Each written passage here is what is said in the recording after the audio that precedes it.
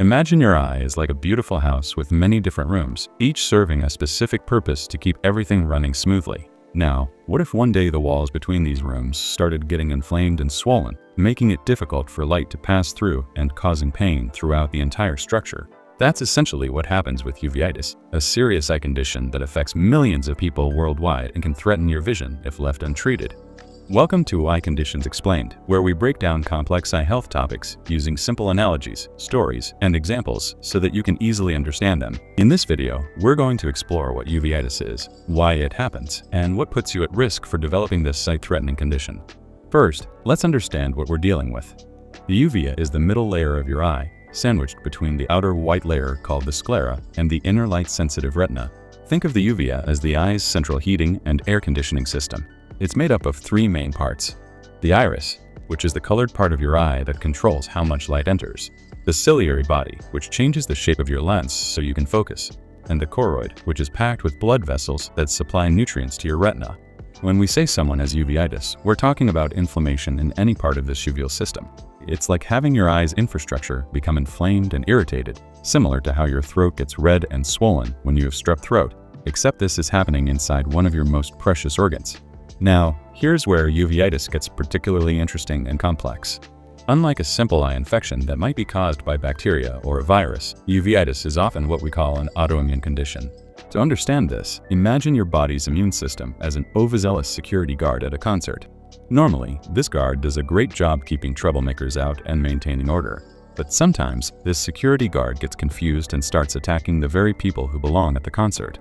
That's what happens with autoimmune uveitis. Your immune system mistakenly identifies parts of your own eye as foreign invaders and launches an attack against them.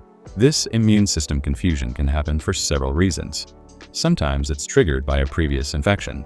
Your immune system fights off the infection successfully, but then gets its wires crossed and continues fighting even after the threat is gone, now targeting your eye tissue instead. Other times, it's part of a larger autoimmune disease affecting multiple parts of your body. There are several types of uveitis, classified by which part of the uvea is affected. Anterior uveitis affects the front part of the eye, particularly the iris and ciliary body. This is the most common type and often the least serious. Think of it as inflammation in the front lobby of your house, uncomfortable and noticeable, but not necessarily affecting the deeper structural elements. Intermediate uveitis affects the middle part of the eye, primarily the ciliary body and the gel-like substance called the vitreous that fills your eye. This is like having inflammation in the main living areas of your house, more serious and potentially more disruptive to daily function. Posterior uveitis affects the back part of the eye, including the choroid, and often extending to the retina. This is the most serious form because it directly threatens the retina, which is like the film in a camera where images are captured. When posterior uveitis occurs, it's like having inflammation in the most critical structural areas of your house. Then there's panuveitis, which affects all parts of the uvea simultaneously. This is like having inflammation throughout your entire house, from the front door to the back rooms, making it the most severe and challenging form to treat. The causes of uveitis are remarkably diverse, which is part of what makes this condition so challenging to diagnose and treat. Many cases are associated with autoimmune diseases like rheumatoid arthritis, lupus, or inflammatory bowel disease. It's as if these systemic conditions create a state of immune system hyperactivity that can spill over into the eyes. Certain infections can also trigger uveitis. These include viral infections like herpes simplex or herpes zoster, bacterial infections like syphilis or tuberculosis, and even parasitic infections like toxoplasmosis. In these cases, the infection either directly invades the eye tissue or triggers an immune response that affects the uvea. Some people develop uveitis following an eye injury or surgery. The trauma can disrupt the normal immune privilege that the eye enjoys, leading to inflammation. It's like accidentally damaging the security system in your house, making it more vulnerable to problems. Genetic factors also play a role in uveitis susceptibility.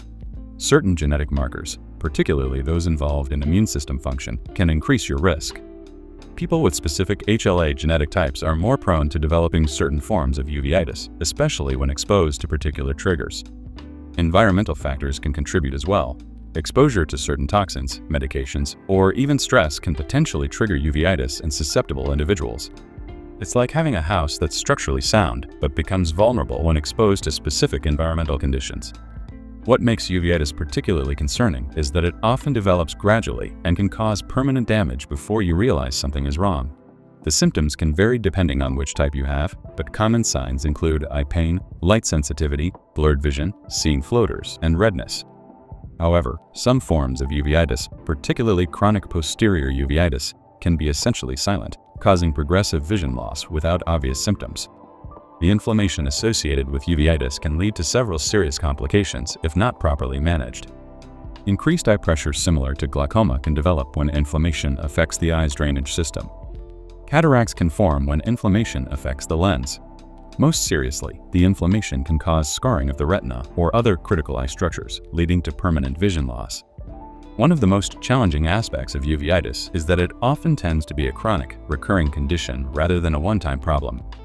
Many people with uveitis will experience periods of inflammation followed by periods of remission, requiring ongoing monitoring and treatment throughout their lives. It's like having a house with a heating system that occasionally malfunctions, requiring periodic maintenance and attention to keep everything functioning properly. The diagnosis of uveitis requires a comprehensive eye examination by an eye care professional, often in conjunction with other medical specialists. Because uveitis can be associated with so many different systemic conditions, the diagnostic process often involves extensive testing to identify any underlying causes and guide treatment decisions. What's particularly important to understand is that uveitis is not contagious.